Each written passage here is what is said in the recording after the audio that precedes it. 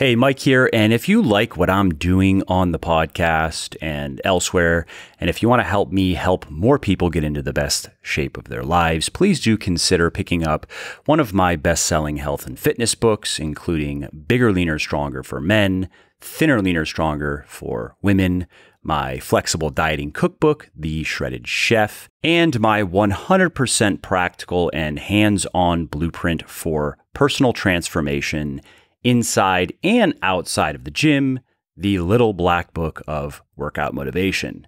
Now, these books have sold well over 1 million copies and have helped thousands of people build their best bodies ever.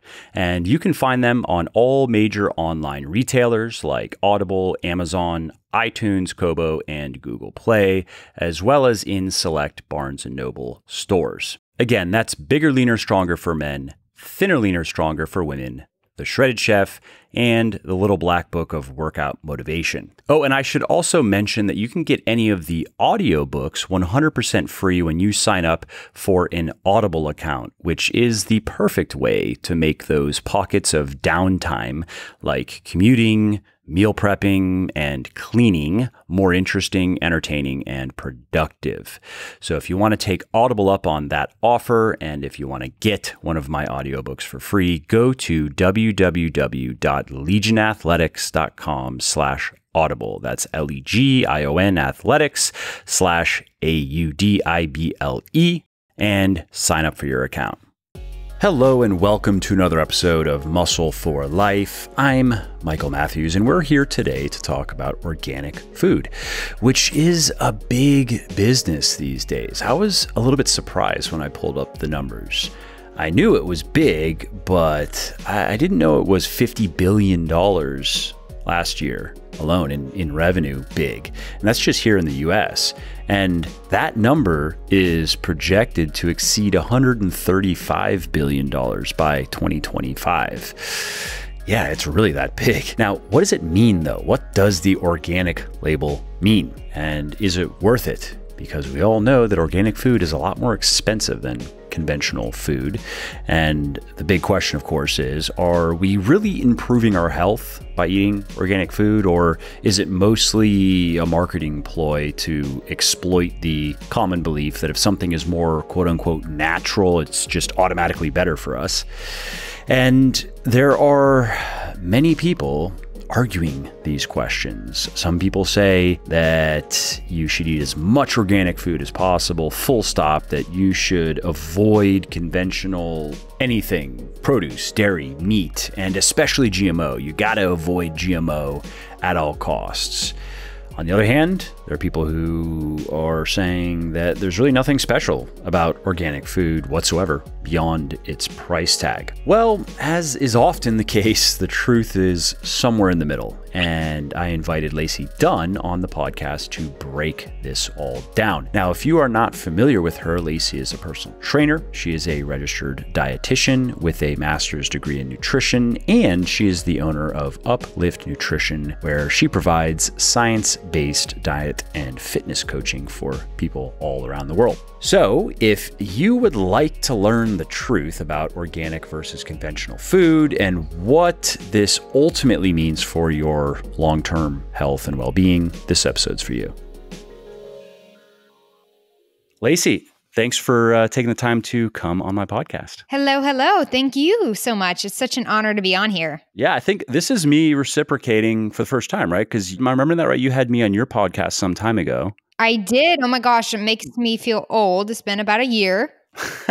How old are you? I am 24 and I'm stopping counting now. Oh, really? Okay. I'm 35. 30s are so much better than 20s, actually. Oh, well, that's good to hear. There's hope. You just keep working to improve yourself in your 20s, and then in your 30s, you look back and you will marvel at how little you knew, despite how much you thought you knew about life and how it works. But I wasn't in a bad place in my 20s, but my 30s is much better. So you do have that to look forward to. Woohoo. Awesome. But that's not what we're here to talk about. We're here to talk about organic food. And this is something that I've written a little bit about, spoken a little bit about, but it was a long time ago. And it's something I am asked about fairly often. I realized that I need to have more female guests because not by intention, a lot of my podcasts are just monologues, me explaining things, but then a lot of times the interviews just happen to be dudes. I was like, I need to get more women on. So I thought of you, and here we are to talk about organic food. Yeah, I'm excited because this is something I'm asked all the time. Do I need to eat organic? What is the difference between organic and conventional foods? The food labeling and food marketing and food companies, the questions that I get because of all this is just crazy. And the amount of misleading labels that's everywhere just makes me want to slam my head on a wall. So I'm really excited to be on here talking about this. Instead of slamming your head into the wall. Yes, that would be great. So let's just start at the top there. What is organic food and how does it differ from conventional?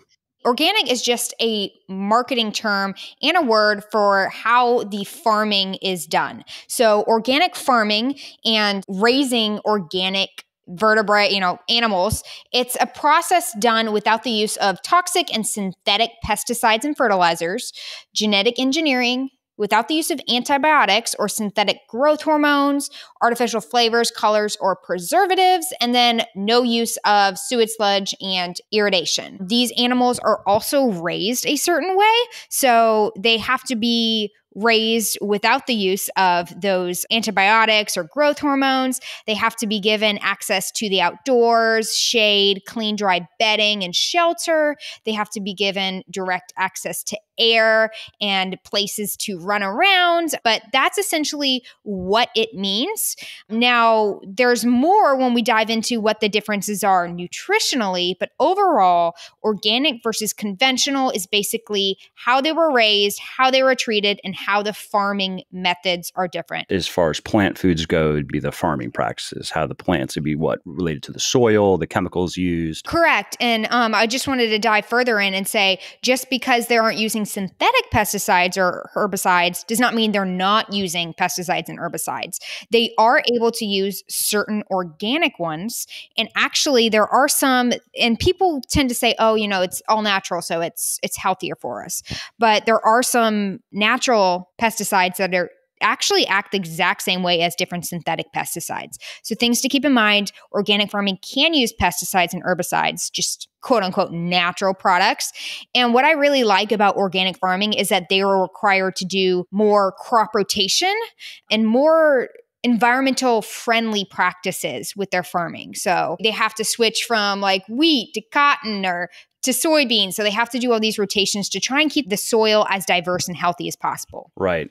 And so given those descriptions, obviously it sounds like a good thing. I mean, it's easy to understand why many people think, well, I should definitely be eating organic food then if I can afford the bill. Yeah. And I'm all about organic just because I've done my own research. I'm willing to pay that extra buck. But, there are some downsides to organic farming. With organic farming, you're not going to be able to use those pesticides and herbicides. So that is going to increase pest attack. That is going to possibly decrease production of food and increase food waste.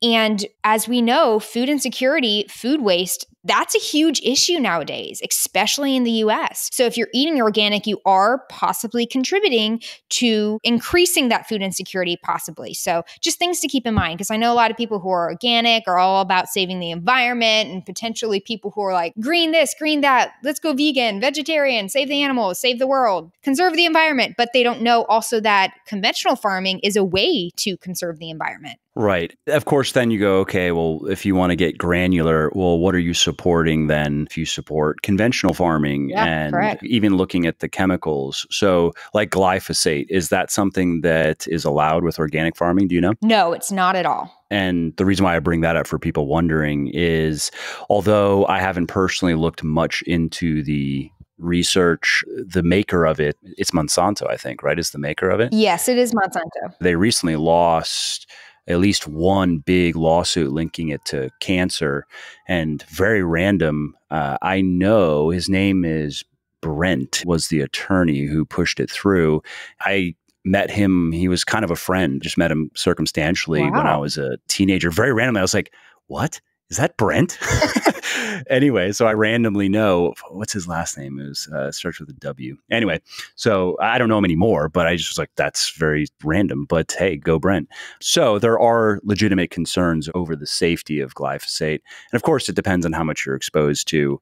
But then there are environmental concerns in terms of, okay, what happens to the chemical after it's sprayed on all these crops? And then where does it go from there? And how does it get into our bodies in a number of different ways, even disrelated to its original use and so forth. So maybe just take it from here, Lacey. But my understanding with organic versus conventional, and I actually eat mostly organic food simply because I do think it makes sense to try to reduce my exposure to potentially harmful chemicals, even if it's just smaller amounts of chemicals, because also you got to look at chemical exposure more globally. A good example of this also is with estrogen mimicking chemicals. If you take one individual path or method of exposure and you isolate that and you look at it and you go, oh, that's not a big deal. It's a pretty low amount, whatever. But then if you don't realize that you're actually experiencing that type of dose in 9 different ways, due to the foods that you eat and maybe the shampoo and the soap and the toothpaste and other things that you use and that you put into your body and on your skin, that your total exposure to these chemicals can actually be high enough to make a difference. And so I view organic food as one way to just reduce my exposure to chemicals that could collectively cause issues over time. And I know there is a bit more nutrition in some organic foods. Not that that's a huge thing, but if the produce that I eat has anywhere from, let's say, 15 to 40% more nutrients, I'm happy about that because that's one of the main reasons I'm eating the fruits and vegetables. At this point, I enjoy eating them, but I also know that, okay, these are the foods I need to eat to get the essential nutrients to stay healthy. Those are my thoughts on organic and why I mostly eat organic. For me, I guess it's mostly plant, but I don't eat very many animal products. I eat some chicken every day. I don't know if it's organic. And maybe I have some red meat once or twice a week and some dairy here and there, but I'm mostly eating plant foods anyway. Yeah, I'm all about reducing that toxic burden. I like to call it oxidative burden because people freak out when they hear the word toxic, but reducing that oxidative burden is really important because, like you said, we have things thrown at us every single day, from car exhaust to parabens to BPA and plastics to what we use as women, whether it be fragrances or what we have our makeup with or what we wash things with, even our own water. Moisturizers, like my wife covers herself in lotion every day, as do probably many women, but and so I think worth considering what is in that product because, of course, what goes on your skin goes straight into your body. It gets into your blood and gets all over your body. Just things to think about. I think what's really important to note for your listeners is that almost like 98, 99% of pesticides and herbicides can be washed off your produce. So that is really reducing your exposure just by washing your produce.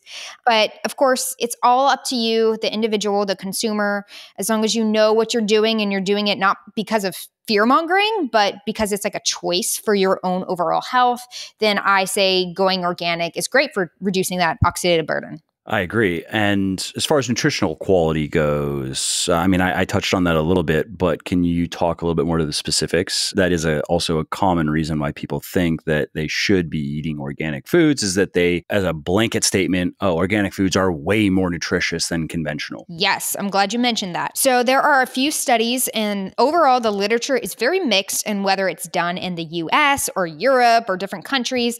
So there have been systematic reviews, which is essentially looking at various different clinical trials, overall picture, and this gives us more credibility for knowing what the results are and what that means. But overall, organic farming, we see organic produce have more polyphenols. What does this mean? Polyphenols can help reduce that oxidative stress and combat free radicals that, of course, attack our DNA and contribute to things like chronic inflammation and cancer. For organic milk products, we do see that organic milk has more omega-3s, but it does have lower amounts of things like iodine and selenium, so minerals. For poultry products and different meat products, Organic foods have more omega-3s and less monounsaturated fats, which of course monounsaturated fats and saturated fats are good in amounts. But nowadays we have way too many omega-6 fats, and those conventional food products and conventional animal products have way more omega-6s than omega-3s. So the organic farming has more omega-3s. And then in regards to produce and fruits, it's very much mixed on what nutrients are more or less in organic or conventional. But overall, what we see is organic farming has more amounts of vitamin C and flavonoids and those polyphenols, but there's less nitrogen, there's less protein, and there's less overall minerals in organic farming. So it's very much like a wide range of what is more, what is less.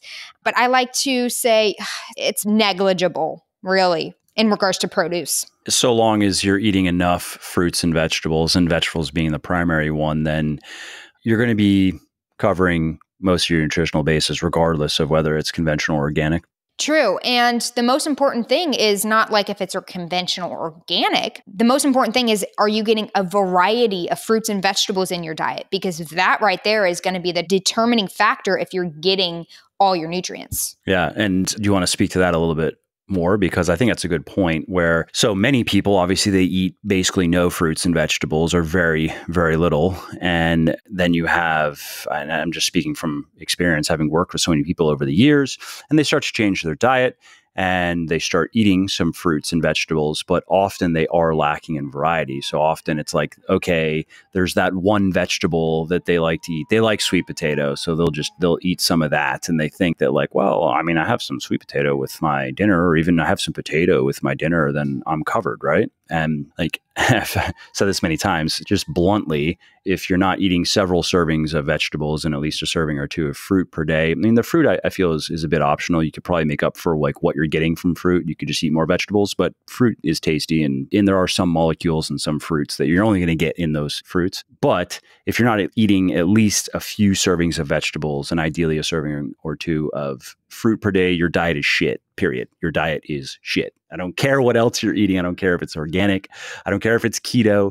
That is a shit diet. If you are getting maybe every other day a little bit of fruit and vegetables, like your fruit and vegetable intake is lower than it should be, then, or if you are only eating, let's say, a bit of one type of vegetable or one type of fruit. Again, I'd say the vegetable is more important. Your diet's okay. If you're eating several servings of vegetables and a serving or two of fruit per day, and you're getting a good variety, then your diet is good. What are your thoughts on that? And what do you mean exactly by variety? Yeah. Oh my gosh. It is so important to eat your fruits and vegetables. And it is shown in the literature, not only do you need to get, it's like 5 fruits and vegetables, it's like the minimum. But if you really want to get the anti-inflammatory properties, if you want to further increase your diversity, you're going to really get even more than that. So it's shown that if you get 10 servings, you're able to decrease your cytokines and decrease CRP. So C-reactive protein is definitely correlated to heavy inflammation. So what we want is we want to reduce that inflammation, combat the DNA damage, free radicals, and we want to get a variety of micronutrients because we need a variety of micronutrients in order to process all these chemical processes that are done in our body. So if we're looking at things like even like thyroid conversion, well, inactive T4 to active T3 conversion requires certain micronutrients. And if you aren't getting those, things like selenium and zinc, then you're not actually processing and getting that active thyroid that you want. So a lot of people, what they see if they don't get enough vitamins and minerals in their fruits and veggies is they are not processing their hormones correctly. They're not actually making enough hormones, estrogen, testosterone, all these things require certain nutrients. And if you're not getting that, then you're not living the right way. I agree. I mean, I wrote about this just recently in an article on IFYM. There is research, you may have seen this before. There were 2 case studies. They were on zinc deficiencies and they were with women. By correcting the deficiencies, their metabolic rates increased by, I'm going to get the exact numbers wrong, but I want to say it was about one woman was, I think it was in the 100-ish calories per day range. And the other woman was in the several hundred calories per day range. And that's the difference of cardio by simply fixing a zinc deficiency. And that's just one example of when you start going down the list of common nutritional deficiencies and what happens in the body. These are not only very tangible effects, but they're very high level effects, things that you notice immediately, and that effects that can relate to your physique, because that is what communicates best to a lot of people, especially people who are getting into fitness. And I understand in the beginning, you just want to look a certain way.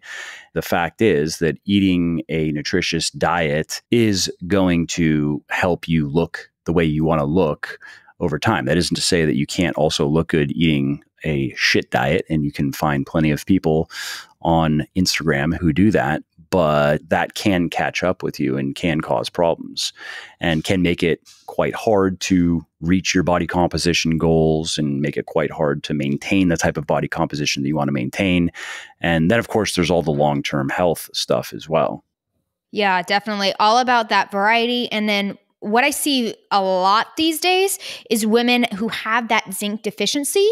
They develop insulin resistance, they develop acne issues, and then they develop thyroid problems. So very much, and PMS too. A lot of women who have heavy PMS are zinc deficient. So there's a lot of things in regards to deficiencies, and sometimes like the deficiencies aren't even something that you would even think that you would have, like vitamin D deficiencies. There's like 70% of the population that gets sunlight that thinks that they have proper vitamin D, that is vitamin D deficient. And vitamin D deficiency, I could go on a whole entire talk about that, but you don't want to play around with deficiencies. I remember I had written an article about vitamin D some time ago.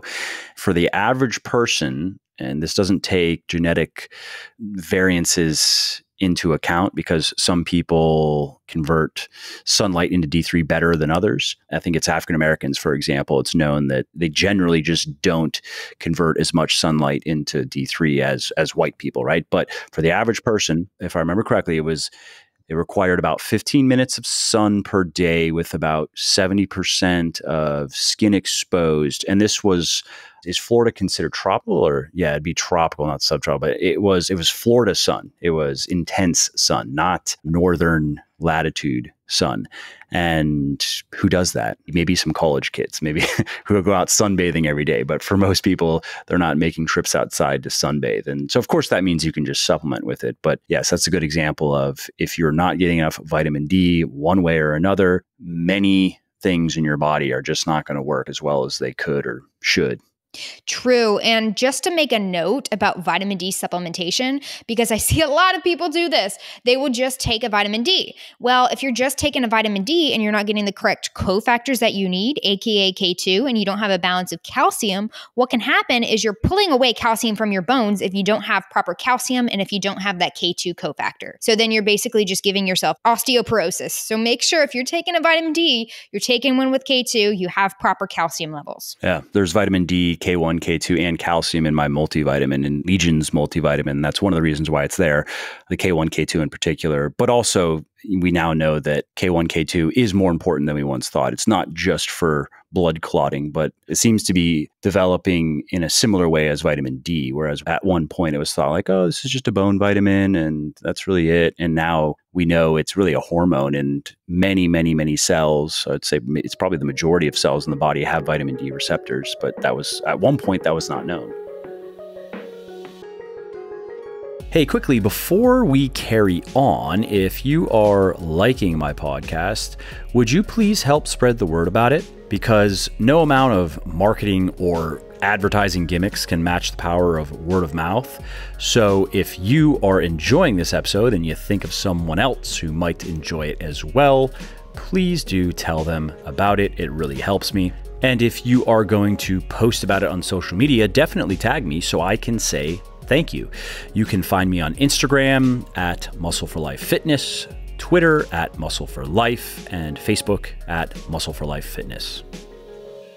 Back to just quickly give people some specifics on what does it mean to eat a variety of fruits and vegetables? Like, how do you make those decisions? What are you eating personally? I'm sure people are wondering, and why? Yeah, so I like to say in regards to variety, focus on different colors because colors have different compounds. So we're looking at things like astaxanthins, we're looking at antioxidants, we're looking at polyphenols, we're looking at all these different compounds, and they are concentrated in different colors. So if you can focus on getting different colorful fruits and vegetables, so things like reds and oranges and greens and blues, if you can focus on that, I didn't even mention green, but if you can focus on all of these different colors, then you are really getting a whole host of variety of micronutrients. Now, in regards to my own diet, I do like to cycle things, and I like to cycle them connected to seasons as well, and what fruits and vegetables are in season, because when something is in season, it actually has more of that micronutrient availability there versus when it's out of season, because when it's out of season, then it is not in its proper growth areas. The soil's not as good, and it has less of those compounds. So I like to focus on eating in season, whether it be strawberries during the summer or getting the produce when I know it is picked and riped. So if I can go local, I might go local, because then it's not sitting in the grocery store for a long period of time and losing the nutrient values. But I like to get a whole host of variety. So I try and get myself, I would say, 5 cups of vegetables per day. I am a firm believer in trying to get lots of cruciferous vegetables, specifically for liver health and methylation. Big fan of leafy greens, and I am all about getting your fruits. I used to be like, I admit, I do not like a lot of fruits. For some reason, I'm just a weirdo, but I am adamant you got to get in your fruits, because fruits are powerful for antioxidants, for the fiber. And of course, we all know fiber is going to be the key for both digestive health and hormone health. Yeah, those are good tips. I mean, just for people listening who are wondering, so I personally, my daily fruit intake is banana before I go to the gym, and an apple after, and usually something red or blue around dinner time. Maybe some raspberries or blueberries are kind of a go-to that I like, talking about specific molecules, the anthocyanins, the pigment in blueberries in particular. I've tried to put it in a supplement, but it's just anthocyanins are so expensive. I wanted to put a good dose in my greens supplement, and I remember we were quoting it. It came back for the anthocyanins alone, it was going to be $30 a bottle, my cost. Oh my God. And that's to get a good dose. Now, many supplement companies, of course, what I would do then is be like, oh, well, what's a good dose? 300 milligrams? What about 3 milligrams? And then I would just pretend in my marketing like, oh, it has anthocyanins and these have answered. Oh my God. So many companies do that. They're like, here's a drop, a minuscule drop. Oh my God, there's antioxidants in it. Yeah, this will cure cancer. So we had to just cut it out, unfortunately, because to get even a halfway decent, I mean, that was like an optimal dose, but even a good dose, a dose that we could stand behind and that we could cite research and show, hey, here's benefits demonstrated at even 150 milligrams still is too expensive. But anyway, you can just get it through eating blueberries.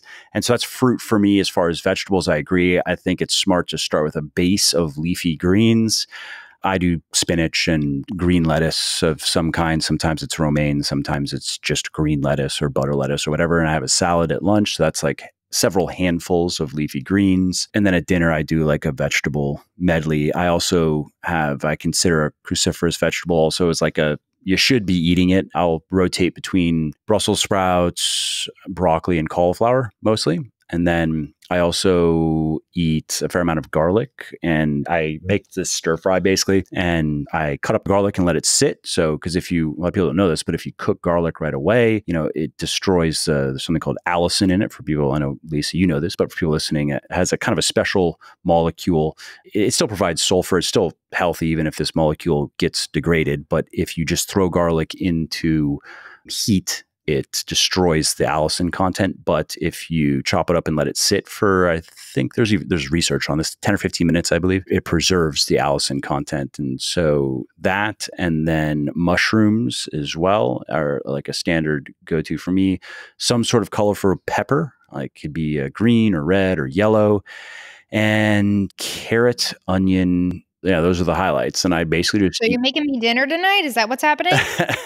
You could call it a stir fry of sorts. It's not a conventional stir fry in that it literally is just all the random things that I want to be eating. Well, those are the best meals. It's actually quite good. I mean, I've made it so many times. I'm going to say I've perfected it. And I put some sesame oil in it and these days it's hoisin sauce and soy sauce and Worcestershire sauce. And it's quite good, but it's also just an easy way to get in a bunch of vegetables. Another tip for people who hear that and are like, yeah, no, that's just not for me. Soups are a great way to eat vegetables. And casseroles. Yeah, casseroles. The calories can get intense, but if you have good recipes. Spaghetti squash, zucchini casseroles. Yeah, I love squash. Easy way to jam pack those fruits and vegetables in. I'm a huge fan of salads and omelets, because I feel like you can make them any which way that you want. You can throw in a salad and choose a different green, like literally there's 5 or 6 different greens you can go through, and the toppings are endless. And if you have not tried. And then it's the dressing, right? It's all about the dressing. If you have the right dressing. I mean, my salad is so basic because I just don't care. It's more like one level above. There was a guy named Tom who I had on my podcast. He's a popular Twitch streamer who has a cool story of how he found me in my work and how it helped him. And now he's a popular Twitch streamer streaming about fitness.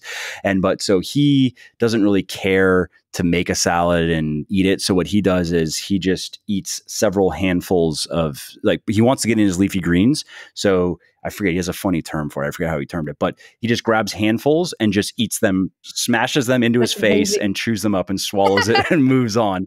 I respect that, but I actually like salad dressings. So I take it one step further and I put it in a Tupperware and I put some dressing on it. And so I'll just rotate through dressings, and that's enough variety for me. So like, right these days I'm eating this Annie's Asian sesame dressing, and it's delicious. And then sometimes I'll use, there's like a ginger sesame, and sometimes I like vinegars. So any sort of vinaigrette. And so if you have a good dressing, and then if you want to take it a step further, like you're talking about, and actually put a little bit more effort into making the salad more palatable, then you have really endless variety. You do. Oh, I love dressings. I'm currently obsessed with the Trader Joe's avocado cilantro. You've got that avocado, you've got cilantro, and you are just in a world of deliciousness right there. I would say people with dressings, be very careful in what their ingredients are, because a lot of them are made with vegetable oils. So that's fine in moderation, but as we know, we get way too many vegetable oils and increasing chronic inflammation. So try and find an omega-3 base, an olive oil base, an avocado oil based dressing if you can. That'll really help get your omega-3s and monounsaturated fats versus the vegetable oils we get every single day of our lives pretty much. Yeah, I mean, I could see that. I think, though, it's probably, if you're the average person, you're not using that much salad dressing. So you should really be, I mean, most everyone should be supplementing with omega-3s unless they're eating fatty fish several times a week. They're almost certainly not getting enough EPA and DHA, right? No way. I would say if you're supplementing with EPA and DHA and you're making sure that you're getting enough, at least a gram combined every day for basic health, and you can go up as high as 6 or 7 grams a day for all of the potential benefits, especially some of the anti-inflammatory benefits. If that's the case and your diet is generally in line with what we're talking about, I wouldn't be concerned about, oh, is this like, I didn't even look. And with the dressings I use, is it 2 or 3 tablespoons per day? Whatever. Oh yeah, but your diet looks great. I just wanted to point that out that, like, again, if you have your diet set up well, you don't have to micromanage every last little thing. You just have to get the most important things mostly right most of the time. And that's the same thing with training, or probably most things in life, really. Yeah, I would agree to that. So with organic, going back to this, what are your thoughts on choosing? Because there's, what is it? You have the dirty, I believe it's the dirty dozen, and like Dirty dozen? the clean 15, right? So the idea is that if you don't want to go all in on buying all of your food organic because it's quite expensive, you can minimize your exposure to potentially harmful chemicals by avoiding certain conventional foods and choosing organic instead. Yeah, so I like to say overall, I would rather just wash my produce because you're going to get 99% off of it anyway. But if you want to focus on the dirty dozen, that's just fine. I have not looked into it 100% because I'm like, I don't want to be anti against them. But there is some information to where the Environmental Working Group, the EWG, is kind of like skewing all this information to make money for themselves.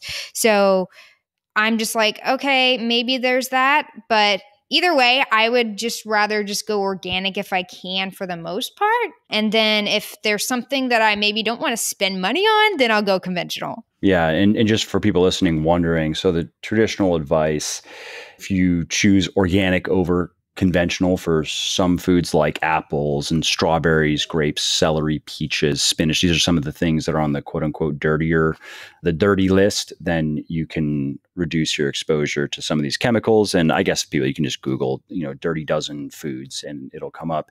And I believe that the dirty list kind of changes over time because it just kind of depends on what's going on, I guess, in the world of agriculture. And then on the other side of that coin is you have foods you can quote unquote safely buy conventionally because they just tend to have low amounts of pesticide residues. And some of those are avocados, sweet corn, pineapple, cabbage. But again, like you said, you can just wash your food, maybe consider going organic for some of the things that you eat the most of, or following some advice like the Dirty Dozen / Clean 15 and just choosing and looking at the prices and saying, this makes sense. I'll get this organic. This I'm just going to get conventional. And I think it's also important to note that there can be different tastes and textures, whether it be organic or conventional. And sometimes, for me, I know zucchini tends to be god awful with its taste when it's organic. So I buy conventional because it tastes so much better. So taste and texture matters too. Yeah, I think of grass-fed meat. I don't like the taste of grass. It's not the same. Obviously, I just think grass-fed. I'm like, no. Give me the conventional. I don't like the taste of grass-fed. It tastes gamier to me. Yeah, that's really important. And I know there's some quote unquote like antibiotic free, no hormone free. We could even dive in more to that, but different meats and some of them have this weird texture for some reason when they're either conventional or organic. And sometimes it's just like, I just want something that's going to taste good. Well, especially when we're talking about foods that are inherently nutritious. I mean, the whole discussion is we're talking about optimization here. This is not a fundamental principle of healthy living. A fundamental principle of healthy living is eating enough fruits and vegetables, whether they are conventional or organic, right? We're talking about, okay, if you have the budget and if you have the inclination and you want to go a bit further than that, then it's worth considering organic versus conventional. Yeah, and if you're scared of GMOs, but there's a lot of studies showing that GMOs do not have an impact on humans. Yeah, that's something that I've intentionally avoided myself because I haven't wanted to put the amount of time that it would take to do the due diligence to speak on it, at least authoritatively in my opinion. So I've kind of avoided it, and I've been asked about it many times, but I should make a note. Ideally I could find someone who's really gone through the literature extensively. And because from what I understand, it is, Curtis, he he's the co-founder and former lead researcher and writer over at examine.com. That could be a good discussion, probably a project I don't know if he'd be prepped for it now. But anyway, my understanding is that, yes, that's true, but that shouldn't be applied to all GMO foods for all people under all circumstances. My understanding, again, it's a limited understanding based on limited research, so that it may change when I do finally either go into it myself or get somebody to go into really the details of it. But is that really we should be looking at different types of foods, how those types of foods can affect different people differently. And that's why it can get very complex, where there are some foods that GMO really should be no issue for anybody ever, really, considering what they're doing. Whereas with other foods, depending on what they're doing, and it really just comes down to genetics, there actually could be causes for concern. And it's similar, from my understanding of vaccination, very controversial, that of course nobody halfway intelligent argues that vaccination is inherently bad. Of course it works, but as far as I understand, certain people, and this comes down again mainly to genetic factors, respond differently to vaccines and things that are in the vaccines, the adjuvants. And in some people, it's totally fine. Other people, however, even if they're a minority of people, have an increased risk of complications. Anyway, so that's as far as I've gone really on GMO. I don't worry about it personally, but I do tend to eat organic food. And so anybody listening, if I were you, I would not be worrying about it, especially if we're talking about GMO fruits and vegetables. I personally wouldn't be concerned about that. But if we're talking about the standard, is a standard American diet, right? And how poor that is, So there are already so many problems there. Adding a bunch of GMOs on top of the highly processed kind of frankenfoods that they're eating, that may be making the situation worse. Yeah, I have definitely have my own opinions on GMOs, and But what are they? Those are my tentative thoughts based on limited research. there are only 12 different GMO crops. And the problem with people labeling GMOs as bad is, one, they don't understand why GMOs are created. They're created to help with reducing food insecurity, increasing shelf life, and then increasing the micronutrients in specific foods like golden rice. That's something that has increased the vitamin A for specific populations and has saved thousands of lives over in third world countries. So GMOs have their purpose. I'm with you with we do not know the long-term data on how GMOs could impact our health. So I'm not going to say yes or no to that is going to be good for you or bad for you, but we do know that GMO, that genetic change is not going to impact your genetics because obviously you're not a plant. And also keep in mind, there's crossbreeding. There is different hybrids created without even being genetically modified. So DNA mutations happen naturally. And then, of course, that's what farmers have been doing for a long time, right? Selectively breeding plants to increase resilience or increase yield or whatever. So that's just something to keep in mind. I do think a worry for GMOs could be potentially the selection of different pesticides and herbicides and resistance to those. I seem to remember, are there foods that are being created, plants that are being created that have pesticides or herbicides in them, like inherently? Not in them, no. True. Okay. I seem to remember something about that, but I might just be remembering wrong. They have SNPs, like they have gene mutations to where they become resistant to certain things. Right. Yeah, no, I was just thought I'd seen maybe a headline on this or something. But again, it's an area I have not looked much into simply because, again, I'm like, this is going to be a lot of work for me to get to a point where I feel like I could talk about it intelligently. I've just purposely avoided it simply because. Well, you have a lot of people that will take your words and twist them.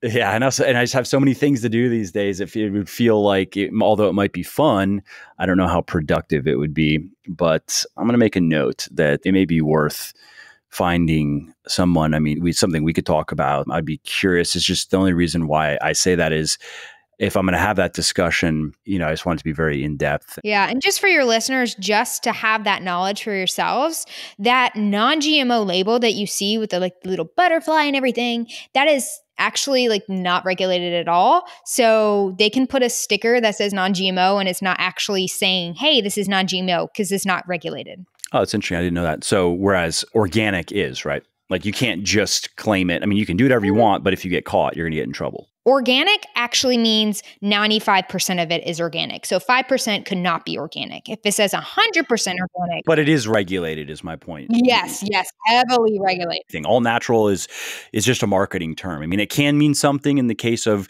like when I say that, oh, my pre-workout is all natural. Well, actually what I mean is there are no chemicals in it. Everything actually is natural, but that's just because I'm a good guy. Like I could say that and I could have as many chemicals as I want and I technically wouldn't get in trouble. Yeah. All natural is only regulated in poultry and egg products. Well, poultry, egg, meat products. And what does it mean then? What are any of those not all natural? If it's labeled all natural, then it would be no synthetic pesticides, herbicides, no synthetic antibiotics or vaccines, things like that. Yeah. Cool. Well, I think one other thing worth talking about is just some tips to get organic food cheaper. So you'd mentioned just because it is quite a bit more expensive. And I know that is an obstacle for many people. So you mentioned eating with the season. Mm-hmm. That's obviously a good way because when something's out of season, it's always way more expensive. Another one I'll just throw out and then maybe you can share any other tips and tricks that you like to use. But another one I like to use is buying in bulk. That's a simple way to do it as opposed to buying prepackaged pretty stuff that you pay a premium for. And buying frozen whenever possible. It's a lot of people, they don't realize that, they know that frozen foods and frozen organic foods are generally cheaper, but research shows that they are usually either equal to or even better than fresh foods in terms of nutrition because of how they're frozen, because they're flash frozen and it preserves, in some cases, more nutrients than the fruit or vegetable gets harvested, and then it takes quite a bit of time sometimes before it makes its way into your mouth. Obviously, the most nutritious way to eat would be to go out in your organic garden in your backyard and pick the strawberry and eat it, but that's not feasible for most of us. I know. I wish I had time for that, but definitely, I am a huge fan of buying frozen because cheap and I am frugal. And it's just convenient. I mean, I do it as Yeah. well. Like some of my stuff is fresh, but the cruciferous vegetable, whatever I'm eating, that's always frozen just because it saves a bit of time and I can load up on it. Also, these days I'm not using fruit in a smoothie or anything. I used to do that though after I work out. Now I just eat an apple I have a couple scoops of protein, but I would use frozen fruit for that. So yeah, frozen is great. And I would choose that also. I would say choose frozen over prepackaged and over canned. Yeah, I would say definitely. Now, cans these days tend to be a lot better. They're not made with that BPA. They're not made with all those linings. But I definitely would say look at your canning labels for sure, because that will further increase oxidative stress. I would also be suspicious of that, though. And the reason being is I remember this was some time ago, so things might have changed. It was several years ago. I had written an article on BPA and similar chemicals. And just because something is BPA free. Oh, yeah, some of them are worse. Yeah, some of them have similar chemicals that are actually worse in the body. It's just not BPA. So that, marketing trickery. Yeah, it's like, what is not going to try and kill us these days? But ways to eat in season, there's certain foods that you can buy and get in season that, of course, like I said, they're going to potentially have higher amounts of those antioxidants, polyphenols, and they're going to be cheaper. So spring, you're looking at like apples, avocados, radishes, spinach, strawberries. Summer, we have the garlic that you love, garlic, watermelon, zucchini, tomatoes, blueberries, and blackberries. Fall, we're looking at things like green beans, spinach, apples, pears, mushrooms. I know you mentioned mushrooms. And then winter, we are looking at things like winter squash, Swiss chard, pumpkin that everybody is obsessed with, onions, and carrots. So those are just some varieties, but you guys can just look it up. The USDA will list the in-season produce. Yeah. And store brands is also another good tip. Most supermarkets and even boutique stores have their own generic lines of organic foods, which includes produce and other things, pasta, grains, condiments, whatever. You're going to have to play around with different stores and their own flash frozen or whatever, because the texture and the taste does differ between different brands. So be careful, because I know Pick Sweet, oh my God, awful frozen vegetables, awful. But then Kroger is incredible. I actually have run into that. Yeah, that's true. I've run into that with different vegetables where I like the store brand of one, but then the store brand, like Brussels sprouts, I've run into that where I've run into frozen Brussels sprouts that are just gross. I'm actually like, I'm having a hard time eating this. Whereas I actually like Brussels sprouts, especially fresh and roasted. And so that's a good point. Or sometimes you got to try. Do you like the bigger ones or the smaller ones? I like the bigger ones. Me too. The crunchier, Yes. They're so good. I love Brussels sprouts. The reason why I moved away from them was because I couldn't find a frozen one that I liked. And I was just time savings mostly, or it's easy to rip open a bag of frozen broccoli and just dump it in. But that's me being kind of lazy, I guess, because what is it really? It's an extra 3 minutes of chopping. That 3 minutes, man, you could do a lot in 3 minutes. Yeah, exactly. 3 minutes, 5 to 7 days a week. Adding it all up. Yeah. By the time I'm done, I've wasted 4 months chopping Brussels sprouts. Oh, that sounds like me. I'm all about my time being my money. Yeah. Well, those are all the main points I thought we should cover and all the questions I had for you regarding organic food. Is there anything that you had on your end that we haven't touched on yet? Yeah, I did just want to mention a little thing about organic dairy, because I know a lot of people tend to freak out these days about if something's organic or not, or BST free or not. So I definitely wanted to clear the confusion on RBST. So RBST, basically BST is naturally produced pituitary hormone found in cows.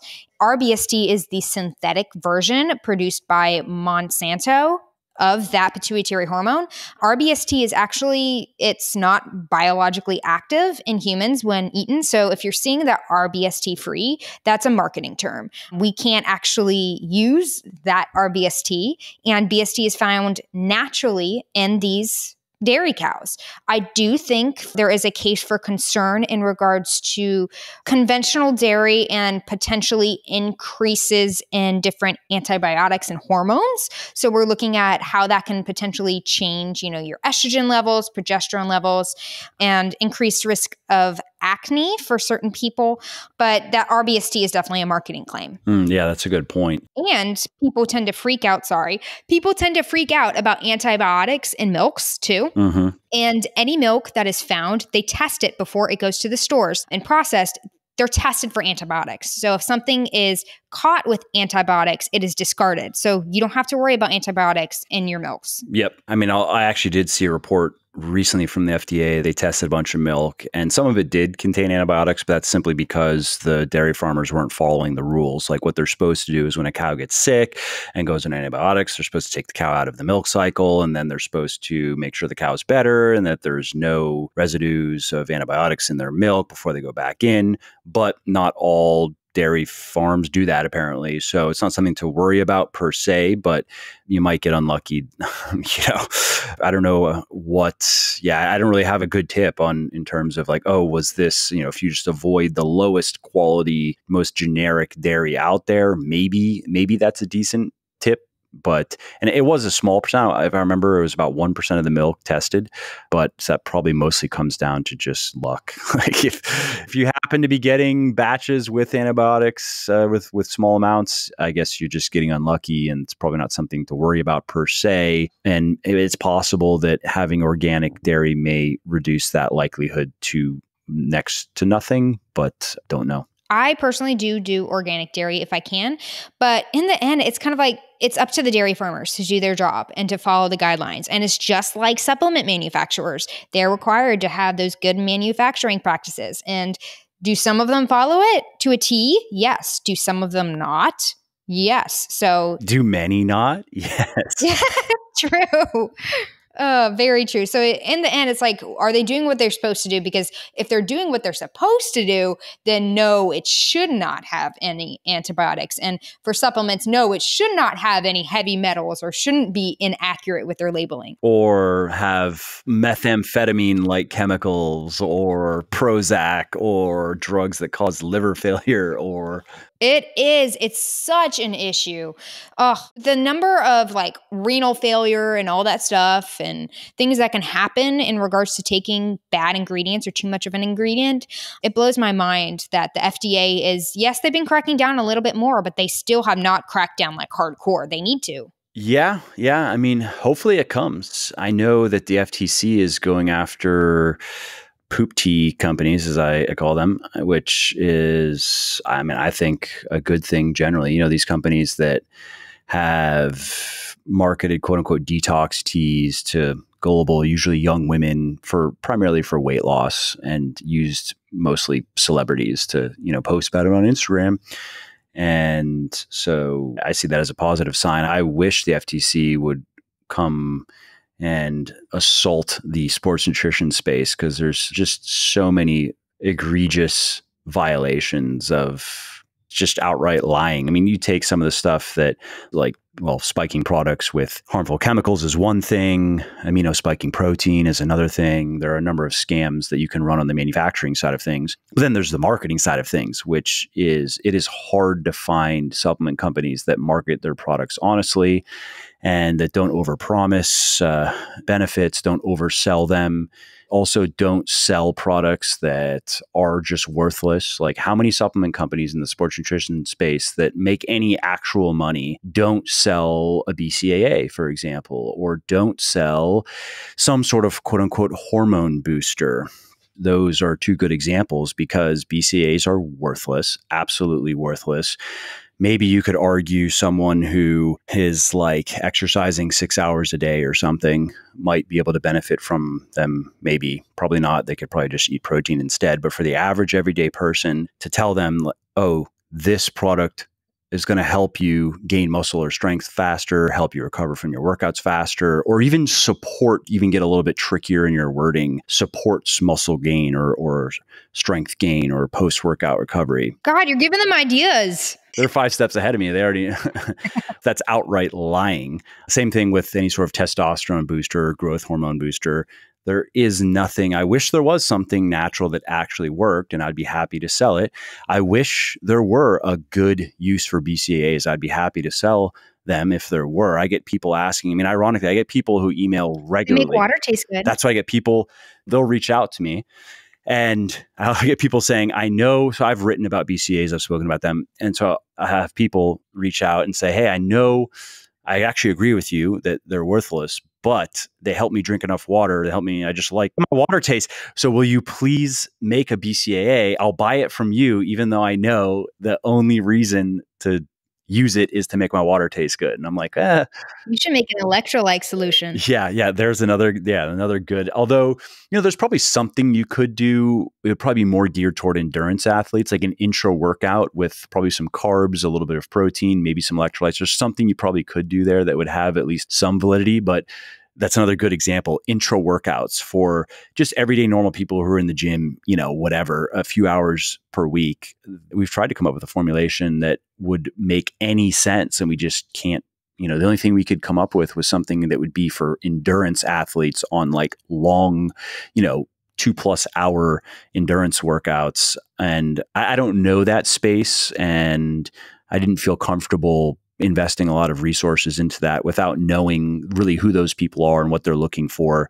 And so we just haven't done it. But anyways, I'm kind of just rambling about the things I hate about the supplement industry. But for people out there, consumers, remember, you can vote with your dollars. And I feel strongly enough about this kind of stuff that I would say if a supplement company sells a BCAA, they're either going to say nothing at all. They're going to be like, we have this, buy it, or they're going to try to suggest or even promise some benefits. Either they're liars or they don't know what they're doing. So why support them, especially when you have many other options? And the same thing with an intro workout that's supposed to support muscle gain and strength gain, or a testosterone or a hormone booster. Find another company. It doesn't have to be mine, but just find another company that at least doesn't sell those products. And that doesn't mean that they won't in the future or they even understand what I'm talking about. But that is why I don't sell those products, and I never will, unless I don't think anything's a change with BCAAs, because there's actually a lot of research out there on them. Who knows? There could be something on the testosterone front at some point, some strange Eastern herb that's just under-researched. It's possible, but there's just nothing so far. I think these testosterone supplements have maybe a case for helping increase libido, but yeah, actually, there are a few. I think Maca actually had some research for that. Yes, but of course, that's the lowest. That's hard to even. That's not enough to sell a product. No, you need to be able not to enough to say, hey, this is going to increase your. Yeah, if it's going to be sex drive, no, it needs to be a dick pill. Then it's got to go further than that.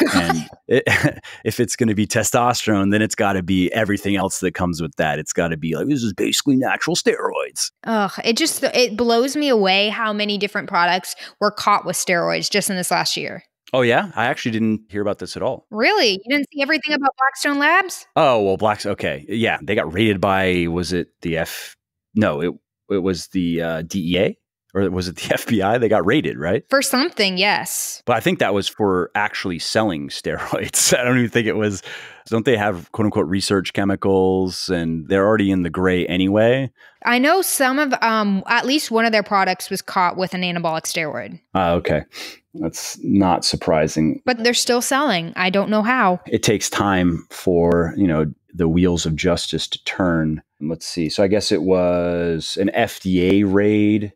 I don't know. People can Google. I remember hearing about it. It was something related to steroids, but of course that's not surprising. I mean, just look at the dude who owns the company. And if you're buying your supplements from him, good luck. You're taking your health into your own hands. The important reason to go to somebody that you trust, third party tested. Yep. That's actually something we do it, but we're going to be doing it and we're going to be posting everything. We're lining it up with LabDoor, and they have a good. Oh, really? Yeah. Because the problem is previously we would get everything tested with, it wasn't Covance. We've used Covance before. oh, wow, I'm actually blanking out to pull up on our Google Drive the reports, but we would go between one or two or three big globally recognized labs. And it was mostly just for my peace of mind, just knowing, I mean, I work with very reputable manufacturers who I pay a premium to be with, but they really do dot every I and cross every T. And I know, for example, I won't say who, but like one very large supplement company wanted to run a bunch of protein with one of my manufacturers, but wanted to immunospike, wanted to, I believe it was glycine they wanted to use to artificially raise the protein per serving. And my manufacturer turned them away and just said no. And they turned away a lot of money. I mean, it's a big company. They said, go find someone else. We don't do that shit here. For my own peace of mind, really. I wasn't surprised that these tests would always come back exactly the way they should, but it was very expensive. It was like $50,000 or so a round because I have quite a few products, and that's fine. But I can't do that. Ideally, I'd be testing. I mean, my original idea was like, hey, if I could do this several times per year and post it up on the website, that would be great. And I looked at the cost. I was like, geez, that's pretty intense. So we would do it once a year. But with Labdoor, their service is actually very affordable. So we're going to be doing a whole thing. Like we have a bunch of stuff now with them that's going to be getting tested, and we're going to prominently display that. I guess I could have prominently displayed the testing before. It got lost in the shuffle of things. But I think particularly these days, transparency is more and more important. So once this first full round of testing is done with Labdoor, we're going to figure out how exactly we want to integrate that into the website and make it clear that we do this. It's a regular thing. Here are the results. And Labdoor is a trusted partner in this. It's something that I think that all supplement companies should be doing. And as a consumer, I think that anybody listening, it's something that you should demand, and you should. I mean, at this point, I don't know very many companies. I don't know of any big ones that actually do it, but hopefully it becomes a thing, because it should be a thing. I would love to see more people use Labdoor. I'm a huge fan of Labdoor, consumer labs, any third-party testing. So I'm all about that. So thank you for doing that. I'm excited about it because, again, it's not just a good marketing move for me and my company, but I hope that it catches on with consumers. And I want to make kind of a big deal out of it. More from that perspective is like, look, yes, it's good, and it verifies that I am selling what my products contain, what I say they contain, and they do not contain all these other things that you don't want. But even if you don't buy anything from me, you should demand this. You should insist on this, and here's why, and see where it goes. Well, awesome. This has been so fabulous, and I'm so honored. Thank you so much for having me on your podcast. I hope I was able to give your listeners some tips and tricks and things to look out for in regards to marketing. Yeah, no, I really appreciate you taking the time. And we should probably just wrap up with, where can people find you and find your work? Anything in particular that you want to send them to or make them aware of? Anything new and exciting? Yeah, so if you guys want to find me or follow me, my Instagram is @faithandfit. You can also follow me on Twitter at Lacey A. Dunn. I am pretty active on Twitter and like to get into controversial subjects. I like to ruffle feathers. Are you politically incorrect? I am never correct in anything I do politically. I am just... So you're Nazi, basically. Okay. These days, that means that you are many isms and many pejoratives. I am everything. I post about everything, and I need to sometimes keep myself away from doing things and saying things I probably shouldn't. But anywho, I do have an exciting new course coming out on thyroid and gut health. If anybody deals with different thyroid disorders or gut disorders, I'm very excited about this. It has been a lot of work in the making. So if anybody has any questions, I do also have lots of information on my Instagram, whether it be about gut health, thyroid health, metabolism, food labeling, nutrition advice, all the above. But definitely people you can follow, Mike, for some good, valuable information. I definitely do want to shout out to Revive Stronger, Stronger by Science, and then Sigma Nutrition as well, for 3 different other podcasts that people need to listen, and my own, Uplift Fit Nutrition. Awesome. Well, thanks again, Lacey. I appreciate you taking the time. This was a great discussion. Thank you so much. Hey, Mike here, and if you like what I'm doing on the podcast and elsewhere, and if you want to help me help more people get into the best shape of their lives, please do consider picking up one of my best-selling health and fitness books, including Bigger, Leaner, Stronger for Men, Thinner, Leaner, Stronger for Women, my flexible dieting cookbook, The Shredded Chef, and my 100% practical and hands-on blueprint for personal transformation inside and outside of the gym, The Little Black Book of Workout Motivation. Now, these books have sold well over 1 million copies and have helped thousands of people build their best bodies ever. And you can find them on all major online retailers like Audible, Amazon, iTunes, Kobo, and Google Play, as well as in select Barnes & Noble stores. Again, that's Bigger, Leaner, Stronger for Men, Thinner, Leaner, Stronger for Women, The Shredded Chef, and The Little Black Book of Workout Motivation. Oh, and I should also mention that you can get any of the audiobooks 100% free when you sign up for an Audible account, which is the perfect way to make those pockets of downtime, like commuting, meal prepping, and cleaning, more interesting, entertaining, and productive. So if you want to take Audible up on that offer, and if you want to get one of my audiobooks for free, go to www.legionathletics.com/audible. That's LEGION athletics/AUDIBLE, and sign up for your account.